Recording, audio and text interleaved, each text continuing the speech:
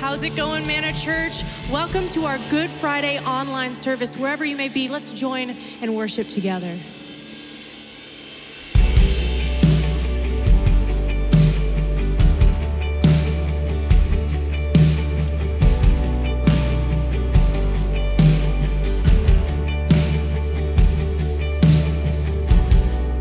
The passion of our Savior,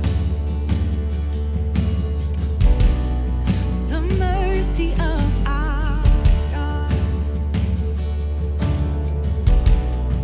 the cross that leaves no question of the measure of His love. Let's sing Our Chains.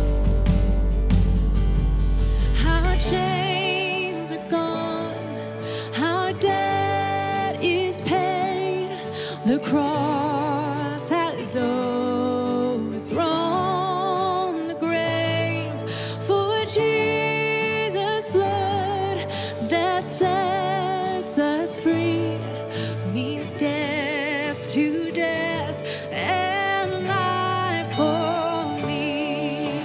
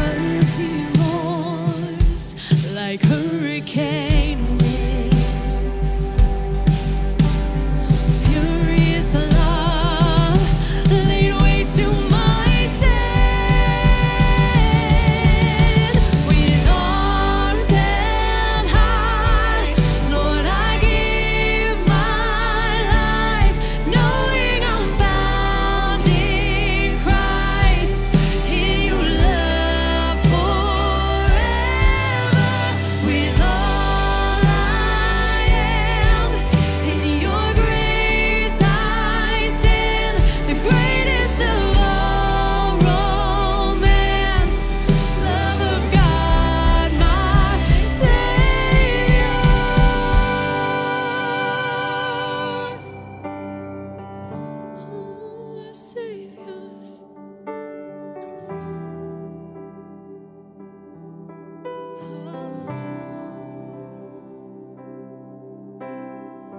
To the one who has rescued my soul, to the one who has welcomed me home, to the one who is Savior of all, I sing forever.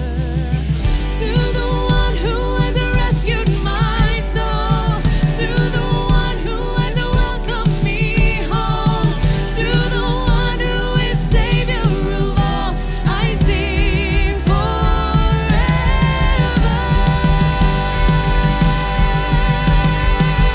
Yes, oh, we sing your praise, Jesus, forever and ever. With arms held high, Lord, I give my life, knowing I'm found in Christ, in your love forever. With all I am, in your grace I stand, the greatest of all romance, love of God, my Savior. To the one who has rescued my soul, to the one who has welcomed me home, to the one who is Savior of all, I sing forever. To the one who has rescued my soul, to the one who has welcomed me home, to the one who is Savior of all, I sing forever.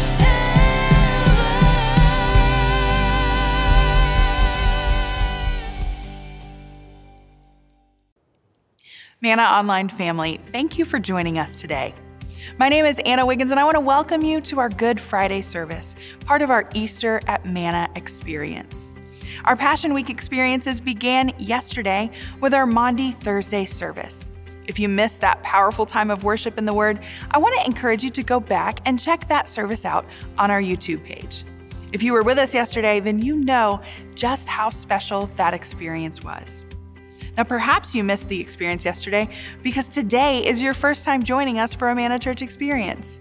We are thrilled to have you as our guest today.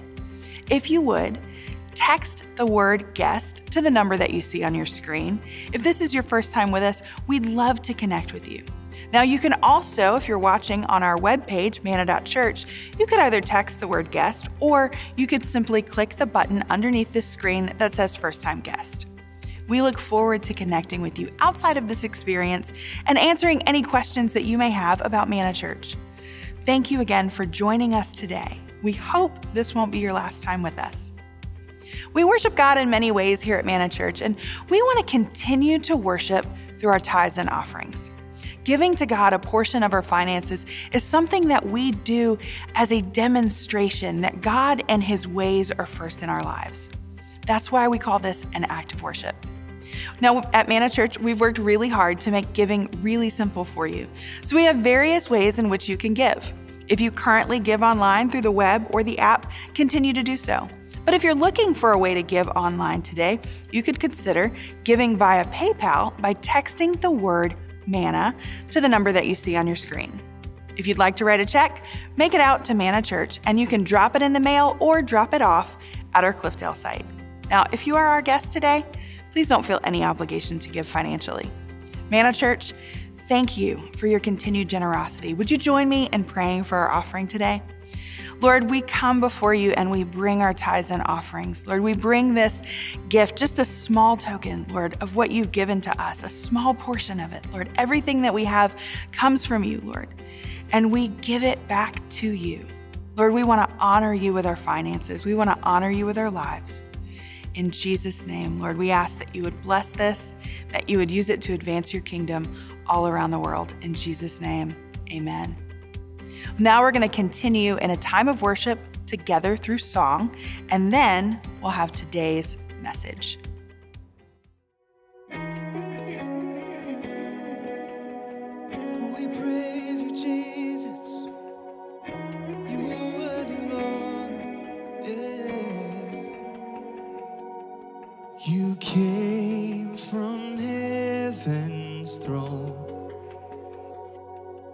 acquainted with our sorrow, to trade the debt we owe.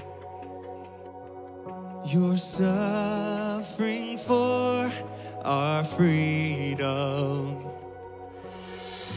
The Lamb of God in my place, your blood poured out, my sin erased. It was my death, you died, I am raised to life. Hallelujah, the Lamb of God. My name upon your heart, my shame upon your shoulders, the power of sin undone, the cross for my salvation. Oh, the Lamb of God in my place, your blood poured out, my sin erased. It was my death, you died, I am raised to life. Hallelujah, the Lamb of God.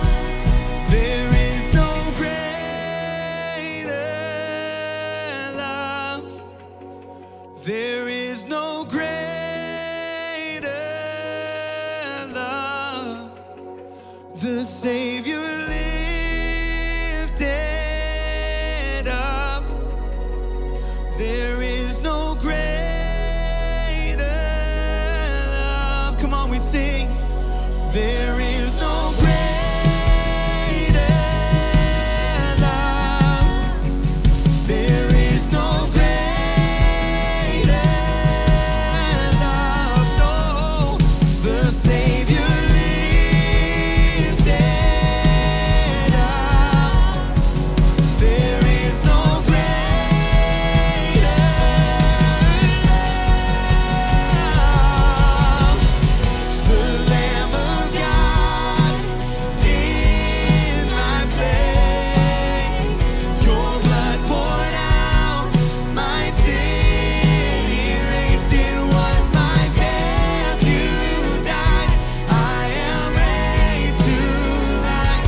Hallelujah, the Lamb of God, the Lamb of God, the Lamb of God in my place, your blood poured out, my sin erased. It was my death, you died, I am raised to life.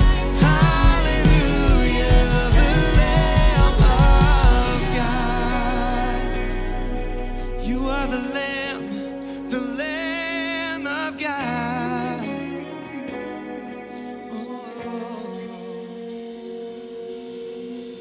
And at the cross, where I first saw the light, and the burden of my heart rolled away. It was there by faith I received my sight, and now I am happy all the day.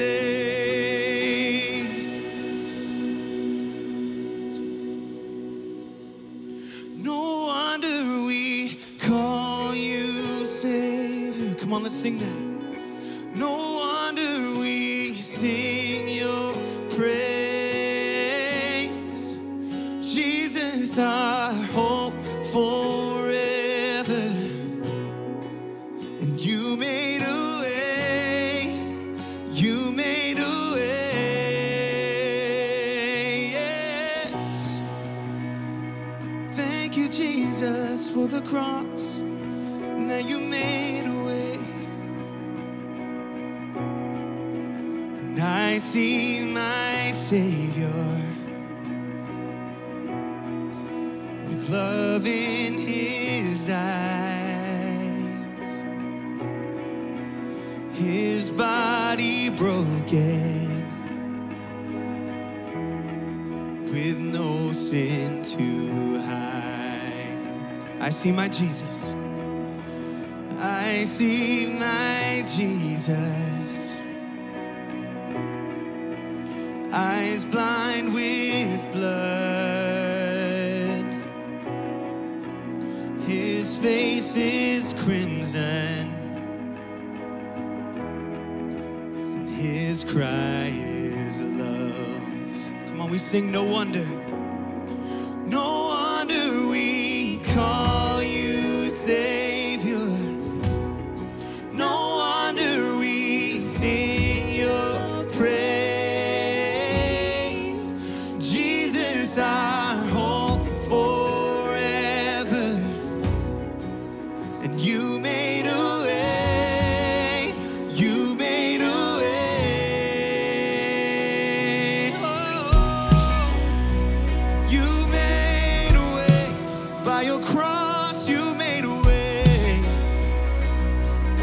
I see redemption. I see redemption. Yeah. Ravage the grave. Triumph of heaven. Oh, Christ Jesus, our King. No wonder we call you Savior. No wonder we sing your praise. Jesus, our hope forever. You made a way. You made a way. No wonder we call you Savior. Yes, no wonder we sing your praise. Oh, Jesus, our hope forever. You made a way. You made a way.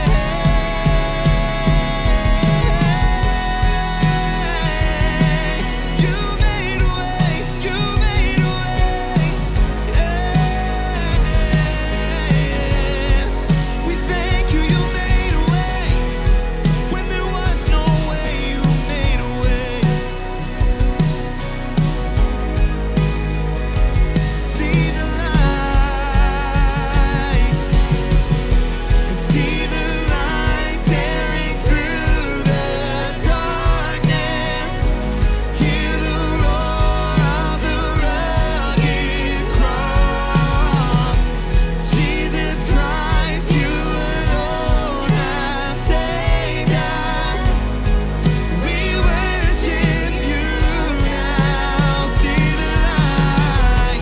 See the light tearing through the darkness. Hear the roar of the rugged cross.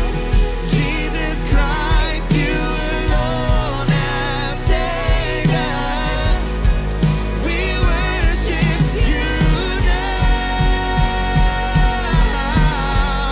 No wonder we call you Savior. No wonder we sing your praise. Jesus, our hope forever. You made a way, and you made a way. No wonder we call you Savior. No wonder we sing your praise. Oh, and Jesus, our hope forever. And you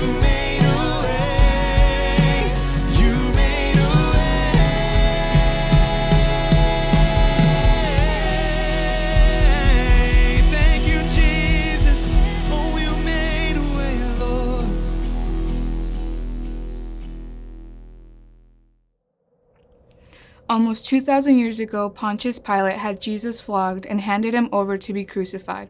Once handed over, the governor's soldiers stripped him and put a scarlet robe on him, and then twisted together a crown of thorns and set it on his head. Then they mocked him, spit on him, and beat him. After they had mocked him and put his own clothes on him, they led him to be crucified. As Jesus was hanging on the cross, people passed by and hurled insults at him, saying, "Come down from the cross if you are the Son of God."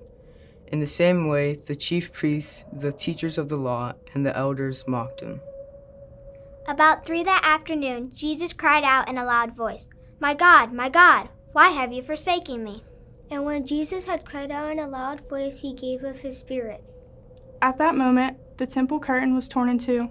An earthquake shook the ground, and many holy people were raised to life. The guards standing around Jesus saw the earthquake and all that happened, and in terror exclaimed, "Surely he was the Son of God." It had to be this way. There was no other way, no other option. No one else was capable. No other answer would be sufficient. For 33 years, he had never sinned. He was completely perfect. He was completely pure.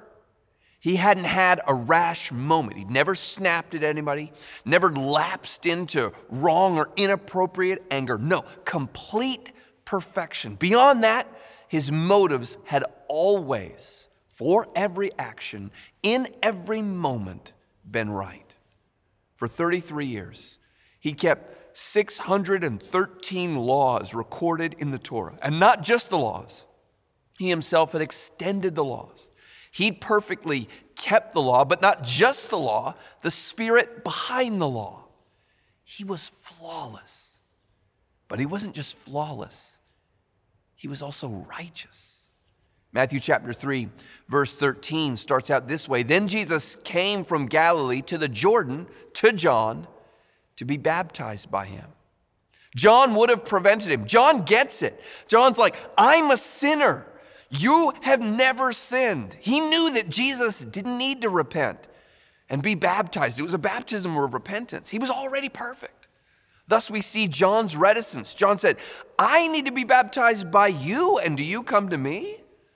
But Jesus answered him, let it be so now, for thus it is fitting for us to fulfill, wait for it, all righteousness. Then he, John, consented. Okay, I'll baptize you, Jesus. Jesus was flawless, but he wasn't just sin-free. He had fulfilled all righteousness. The Greek word for all there, that's right, Jesus is saying that I fulfill all righteousness, is every. It's each. It's the whole. He wasn't partly righteous. He was all the way righteous. He couldn't be more righteous, nor could he be less righteous. He was all righteous. He fulfilled the Old Testament prophecies about the Messiah. You know, in our study, I see that as at least 63 discrete prophecies that find their fulfillment in Jesus. Some scholars list as many as 300. Jesus did all of them. He walked them out. He did thousands of miracles and healings, casting out demons, prophesying over people, speaking to a person's motive or heart or understanding this or that. All of his deeds you think of. All the kindness. If you imagine, Jesus is the kindest person anyone had ever met. He always does good. All of the service that he did, etc., all that stuff piling up, demonstrations of how perfect he was, not just in not sinning, but in earning, doing all the good things. John 21. Verse 25 says, now there are also many other things that Jesus did. Were every one of them to be written, I suppose that the world itself could not contain the books that would be written. You couldn't do more good than Jesus did. And he'd never done a single thing wrong. It had to be this way. No one has ever deserved to die less, but Jesus had to die. Why? It all started right at the beginning with one simple rule. We find that rule in Genesis chapter 2. And the Lord God commanded the man. God is talking to Adam. He's created him, and he's giving him his job. And at the same time, he's giving him the rules. Here it is. You may surely eat of every tree of the garden, but of the tree of the knowledge of good and evil, you shall not eat. For in the day that you eat of it, you shall surely die. Don't eat. It's the simplest of commands. We know the story. Adam ate, and sin entered the world. And here's the result. You can find it in Romans chapter 5. Therefore, just as sin came into the world through one man, and death through sin, so death spread to all men because all sinned. What was true for Adam has been true for all of us. We're all guilty of sin.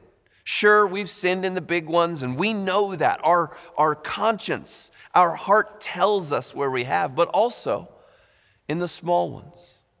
Every one of us has been guilty of something seemingly as small as don't eat, don't touch, don't look. We told our kids that. Don't touch that outlet.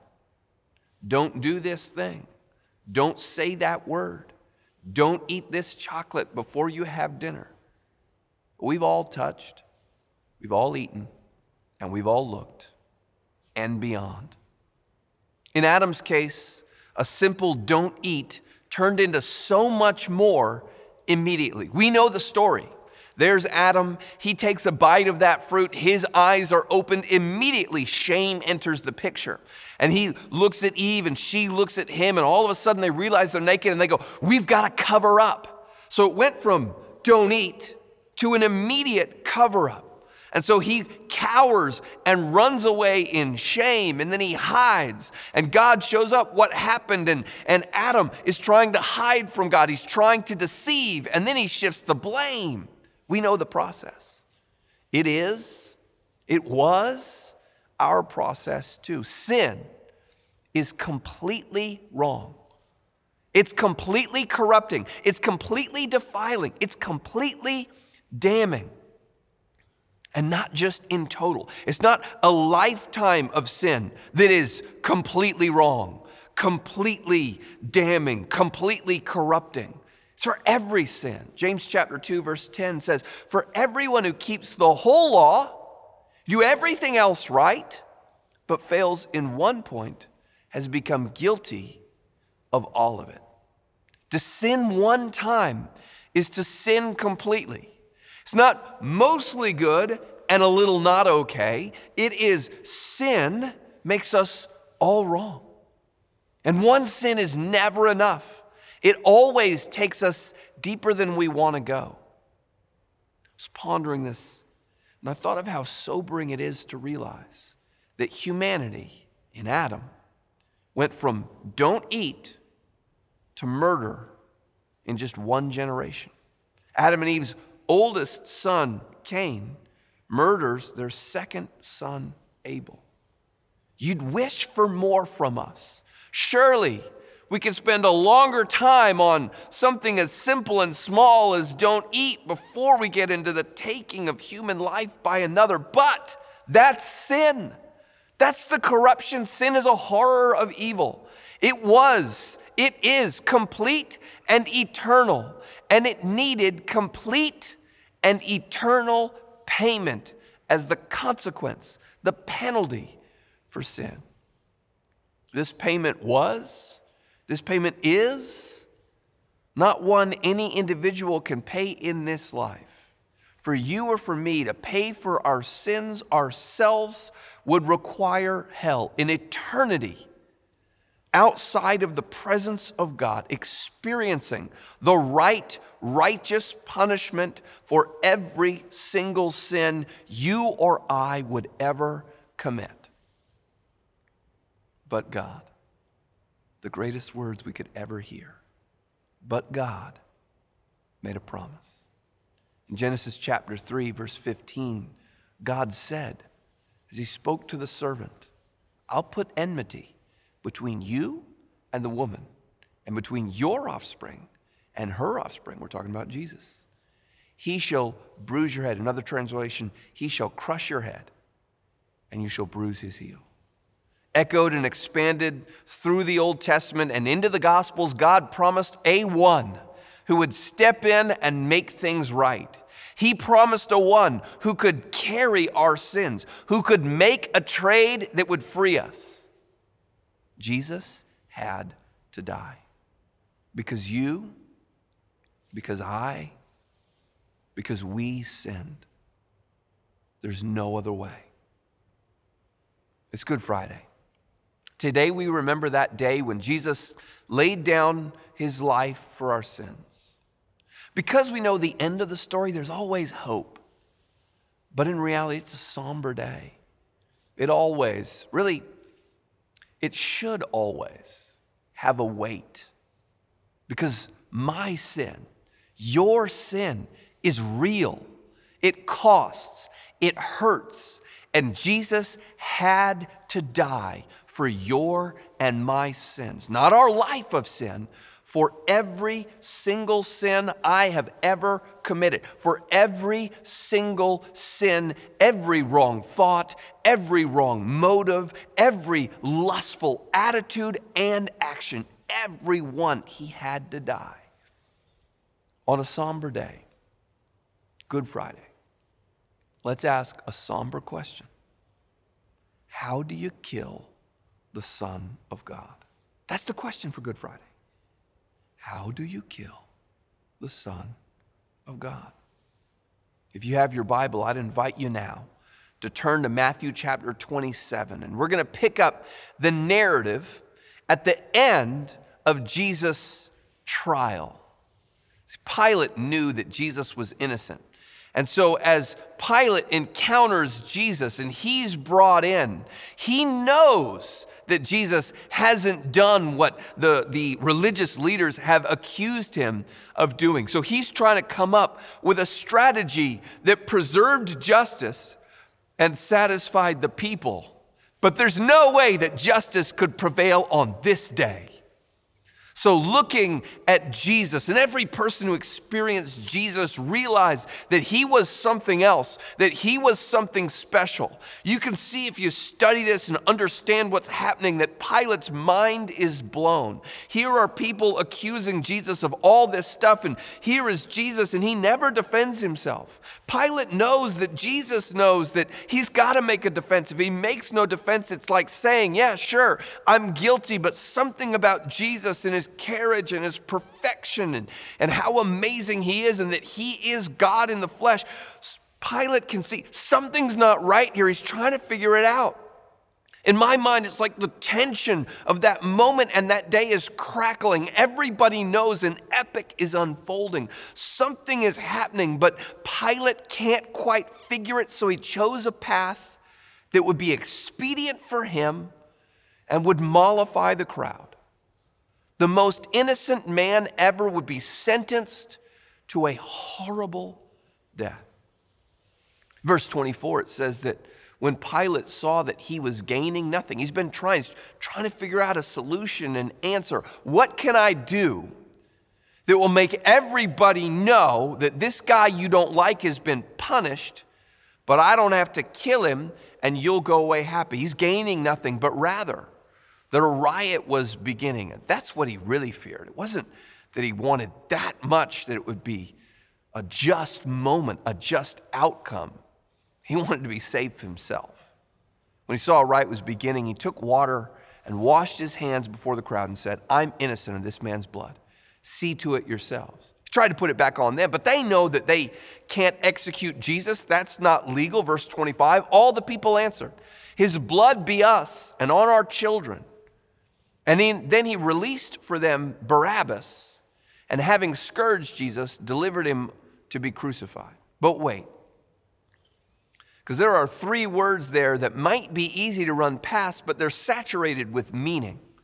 What are those three words? Having scourged Jesus. Scourging was a horrible and brutal practice. It was done with a flagellum, which is We might think a whip, but it's really a rod with some leather ends attached, leather straps attached and embedded, tied into those leather straps are pieces of bone and iron. And so that what would happen is the person, the victim of the scourging, would be tied over a stump so their back was stretched out. And then the whipping that would occur would not simply be a beating. Instead, it would be a flaying, as the lictor would whip and really allow the leather ends of the flagellum to kind of wrap around and sink into the skin and the tissue, etc. And then he'd yank back.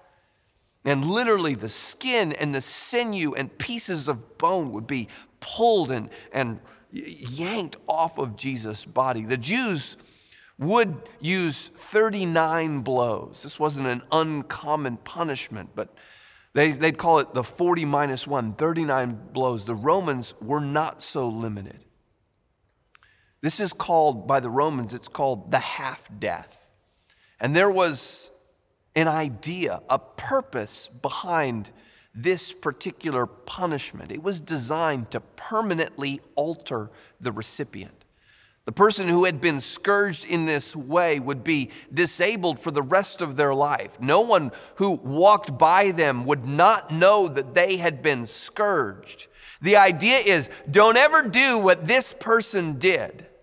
Otherwise, you'll experience this life-changing, life-altering punishment. The evidence would be there in the scars, which would be on the back, but would have wrapped onto the chest, even the face, all over, where they would have been flayed. This scourging in and of itself could have easily killed him.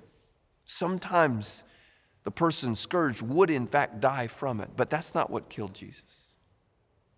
Then the soldiers, verse 27 of the governor, took Jesus into the governor's headquarters. And they gathered the whole battalion before him, and they stripped him and put a scarlet robe on him, and twisting together a crown of thorns, they put it on his head and put a reed in his right hand, and kneeling before him, they mocked him, saying, "Hail, King of the Jews!" And they spit on him and took the reed and struck him on the head. When they had mocked him, they stripped him of the robe and put his own clothes on him and led him away to crucify him. They scourged him, they beat him, they abused him, they mistreated him, they mocked him. Verse 32, as they went out, they found a man of Cyrene, Simon by name, and they compelled this man to carry his cross, to carry Jesus' cross. This scourging that I just described and the beating were close to killing him, so close that he couldn't even carry his cross. And when I say he couldn't carry his cross, he would have been tasked with carrying the side beam, if you will. One beam of the cross, the main post, would have already likely been at the place of crucifixion, which sometimes people believe that the crucifixion would have occurred far out of town. We've got that picture in our head of this hilltop that looks over Jerusalem in a distance, but that's not the point of a crucifixion. A crucifixion, they want to happen at the center of where people go back and forth. The idea of a crucifixion is to keep a people oppressed. So everybody who walks along and sees the brutality, the horror of what happens in crucifixion is cowed down. This would not have been that far from where Jesus was sentenced to where he was crucified, and yet he couldn't carry it himself. So Simon carrying that side beam, that cross beam, if you will, and Jesus and the rest. In verse 33, when they came to a place called Golgotha, which means the place of a skull, they offered him wine to drink mixed with gall. When he tasted it, he wouldn't drink it. He wanted to keep his wits about him. And when they crucified him, they divided his garments among them by casting lots. Crucifixion, we must know, is a most brutal of death sentences. A lot of times in our mind, we see this happening kind of in a way raised up, like everybody looks up really high to see this cross that's way up there. But the truth is it was low. He was accessible. Maybe 2 feet off of the ground is where this would have happened. And so he would be nailed to the crossbeam through each wrist, and that crossbeam would have a notch in the middle of it. So the main post already having been set in the ground, they'd take the crossbeam with Jesus attached to it and lower it with the notch inside onto the main beam. And then just between his second and third toe, about 2 inches up in between those two toes, his knees would be bent and his feet would be placed together, and a nail would go through both feet in that same spot into the beam. The death of crucifixion is a death of asphyxiation. It's a struggle to breathe. As Jesus would slump down, the air would be expressed as his diaphragm was compressed. And so in order to breathe, he'd have to struggle, pulling against those nails through his wrists and pushing with his feet on the nail that's in both of his feet. He'd push himself up in order to breathe. And as long as he could hold against that searing pain in his wrists and his feet, he'd be upright breathing, and he'd slump back down and the air would come out again. And so he'd struggle to right himself and pull himself up and breathe. It's a brutal, horrifying death. A person crucified couldn't protect himself. He's vulnerable to blows as people come by and throw things at him and mock him and assail him and poke him and slap him and hit him, whatever a person would want to do, and birds of prey, bugs, the elements, etc. He can't wipe his face. He can't push something away. He's completely exposed, completely open. It was agonizing and slow. It should take somewhere from 6 hours to 4 days for a person to die. The desire to live would be so strong, so they'd struggle. And everybody who walked by would say, I don't want that. What does it take for me to not have that? Crucifixion would have killed him, but it didn't. Then they sat down. He's been crucified. He's on the cross in verse 36 and kept watch over him there. And over his head they put the charge against him, which read, This is Jesus, the King of the Jews. Then 2 robbers were crucified with him, one on the right and one on the left. And those who passed by derided him, wagging their heads and saying, You who would destroy the temple and rebuild it in 3 days, save yourself. If you're the Son of God, come down from the cross. So also the chief priests with the scribes and the elders mocked him, saying, He saved others. He can't save himself. He's the King of Israel. Let him come down from the cross and we'll believe in him. He trusts in God. Let God deliver him now if he desires him. For he said, I'm the Son of God. And the robbers who were crucified with him also reviled him in the same way. Just kind of pause in that. He was very alone. Imagine everything that Jesus had been through. His disciples had abandoned him. They'd betrayed him. Peter denied him. He's all by himself. Everyone around him is glorying and so happy in this lot that has come to him. Here he is on the cross. Everyone is mocking him. It's just a horrible, brutal, unworthy moment. Now from the 6th hour, that's about noon, there was darkness over all the land. See, at some point, the guilt of our sins had to be transferred to Jesus. Truth is, I've sinned, you've sinned. We know those sins. In reality, we've even forgotten many of our sins. We could name them. Some of them we remember. Some of them we remember clearly. Some of them like it was yesterday. But so many we've written off long in the past, long forgotten about. But at some point, that very real guilt you and I sinned had to be transferred to Jesus. And I believe it was here, in the midst of this darkness that went, I already said, from about noon, picking the verse back up, until the 9th hour. That's about 3 p.m. Let's talk about guilt for a moment. We know that feeling of guilt.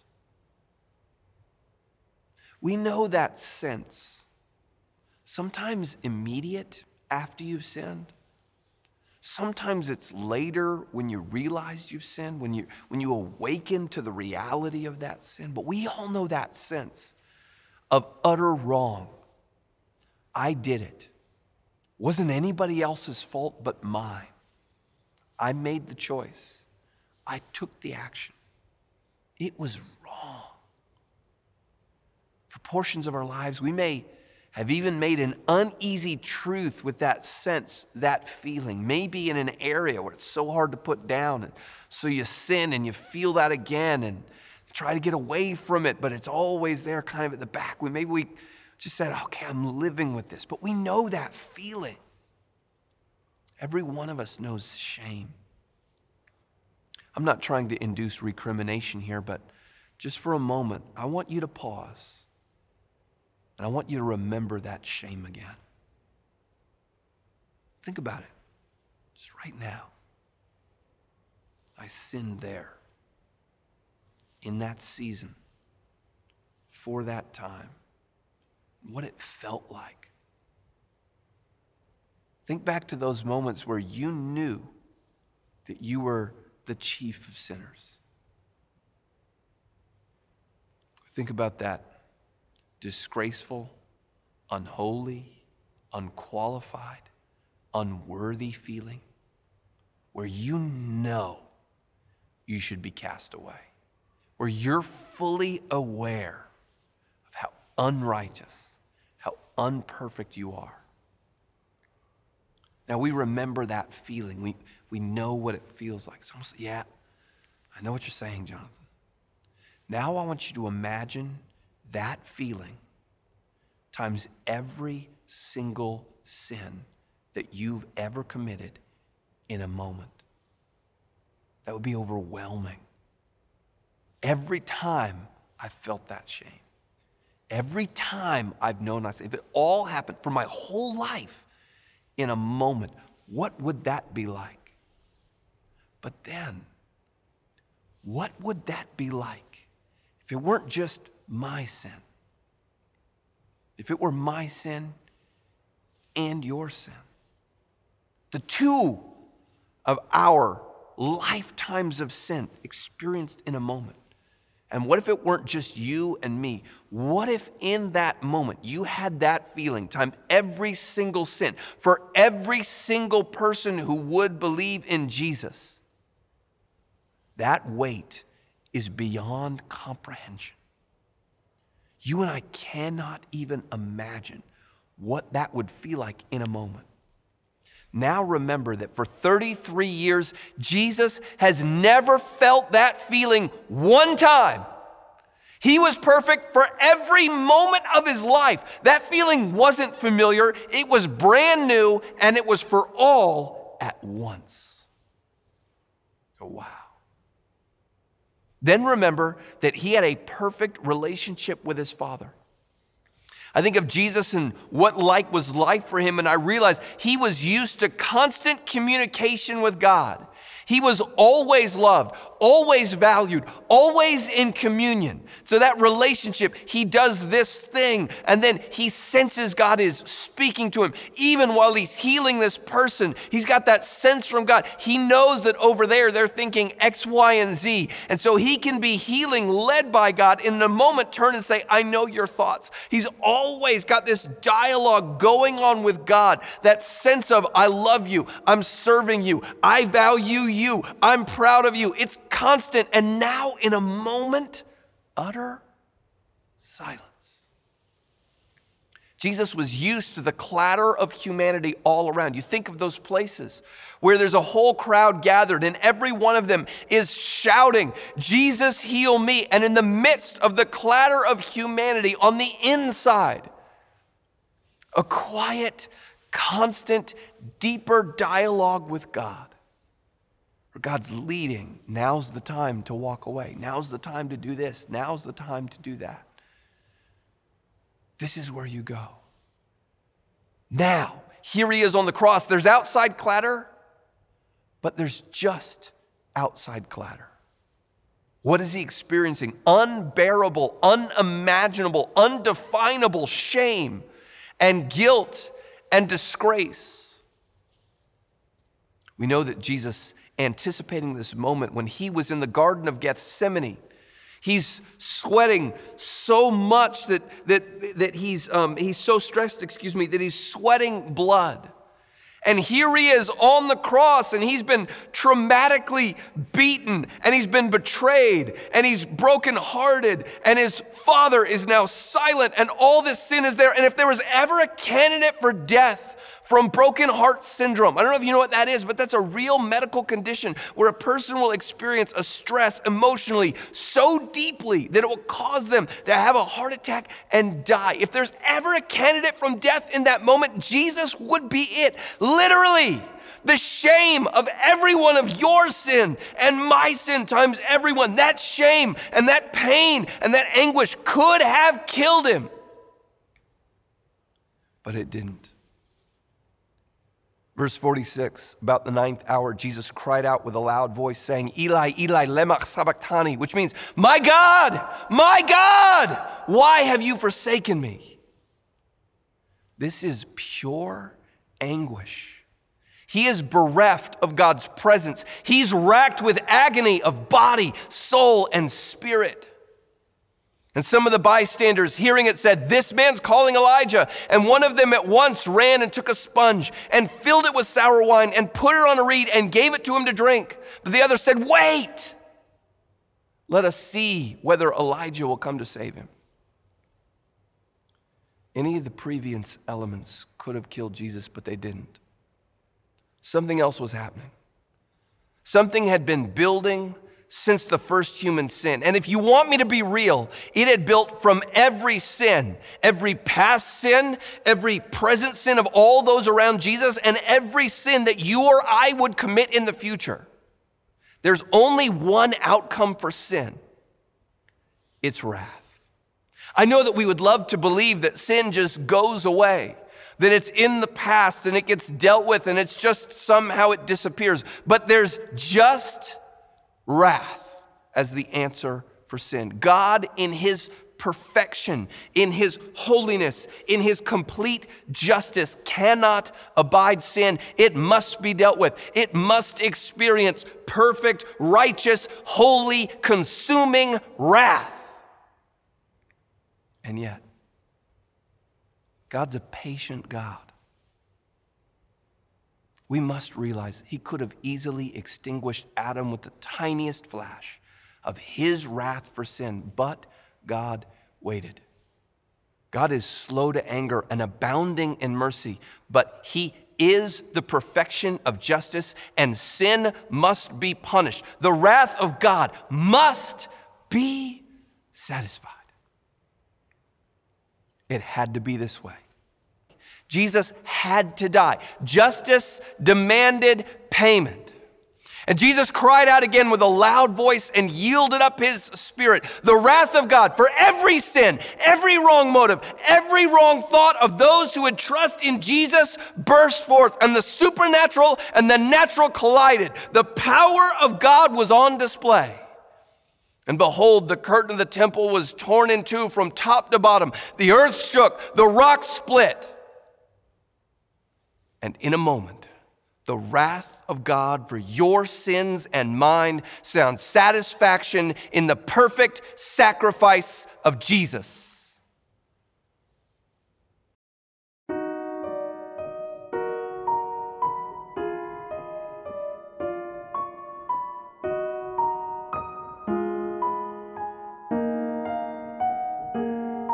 Friday night ended in seemingly bleak fashion. The enemy thought he triumphed, but Sunday is coming. We're going to celebrate the resurrection of Jesus on Sunday morning right here, wherever you are watching Good Friday. If this service blessed you tonight, let us know by posting in the comments section or email us at contact@manna.church. As we leave each other tonight, there's still time to invite family and friends to join us as we celebrate Jesus' triumph on Easter Sunday morning. Share this link and we'll be right back here on Sunday morning, premiering as always at 8:15 and on demand following that. We'll see you then.